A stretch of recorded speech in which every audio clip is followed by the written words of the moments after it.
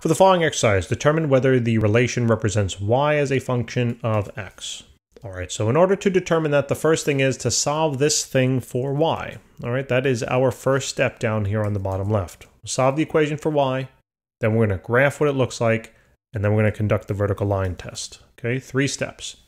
And you can follow these 3 steps in probably almost all questions involving this type of is y a function of x. So let's just rewrite it. So it's going to be x is equal to square root of 1 minus y squared. All right, so the whole goal is to solve for this y. Now, first thing is I got to get rid of the square root. Okay, so what we do to both sides is we are going to square them. Okay, now what happens is when we square x, it just becomes x squared, right? And when we square the radical, we just cancels, right? So it's just going to be 1 minus y squared. Okay, so now solving this thing for y, I'm going to look to bring the y squared on over to the left-hand side, so I have to add it across both. And I'm also then going to subtract the x squared from the left-hand side. And I'm going to bring that on over to the right-hand side.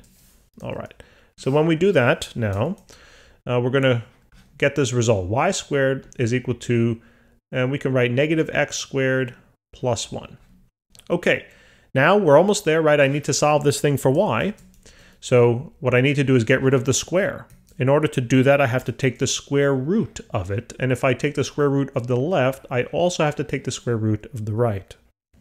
Now remember this. Anytime you take the square root, okay, you will always get a positive and negative answer. So whenever you take the square root of a square, okay, you're always going to get the positive and negative value of whatever is inside. You can simply understand this by saying or thinking, if I were to take positive 2 and square it, the value of that is 4, right? And if I were to take negative 2 and square that, the result is also 4. So the value here could be either plus or minus 2, and we would still get the same value of 4, okay? So that's why you have to always incorporate that. Please don't forget that. This will help you out in determining how to input the graph into your calculator. All right. So now what this will be, and let me just move this up slightly.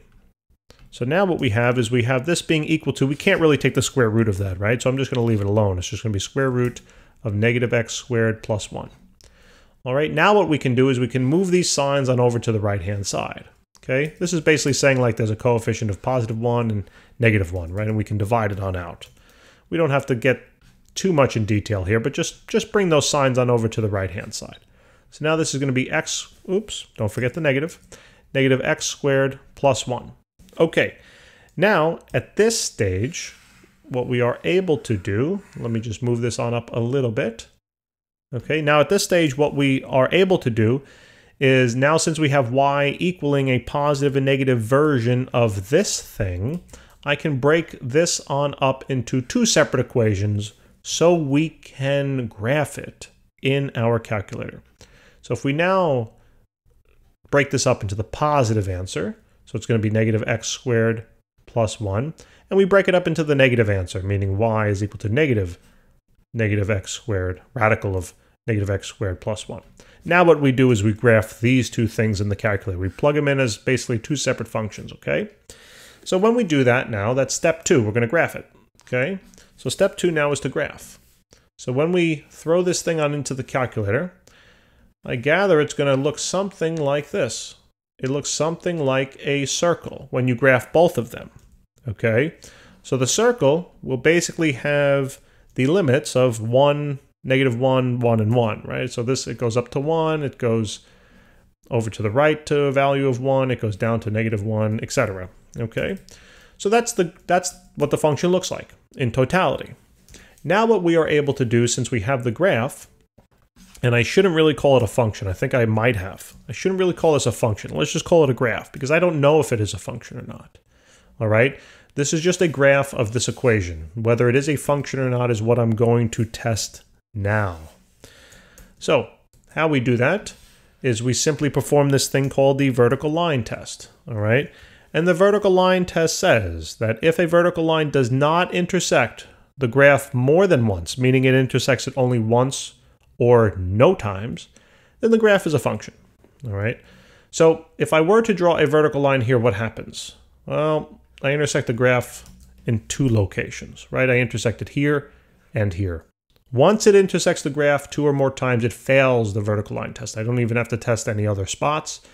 So therefore, since it failed the vertical line test, we can call this not a function. So the original equation that we were given is the equation of a circle, and this is not a function. Guys, thanks for tuning in. Please remember to subscribe, hit the like button. We'll see you next time. Take care.